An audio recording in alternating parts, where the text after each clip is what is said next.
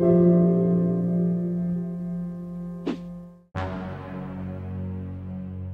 the wake of the NDP's new majority government in Alberta, Steve Williams, the CEO of Suncor, announced that he believes climate change is happening, and the best way to address it is a carbon tax on producers and consumers.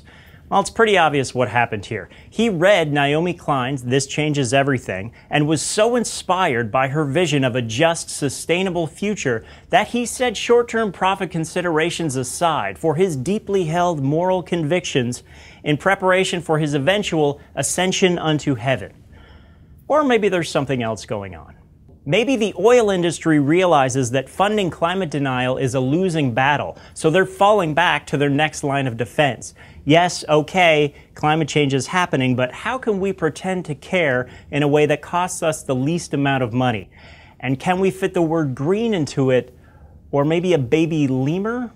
Corporations don't have morals. They're basically profit-making robots. They're run by people, and those people are often perfectly nice, but if they don't work the controls properly, the robot will crap them out into the unemployment line. I told the illustrator to surprise me on that one. No idea what's happening beside me right now.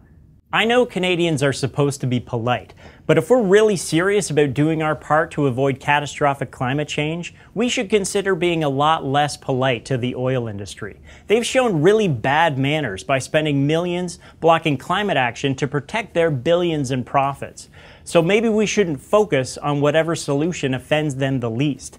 Maybe it's time to be straight up rude and uncivilized and take some of those billions and spend them to create jobs in renewable energy to make the transition we're long overdue on.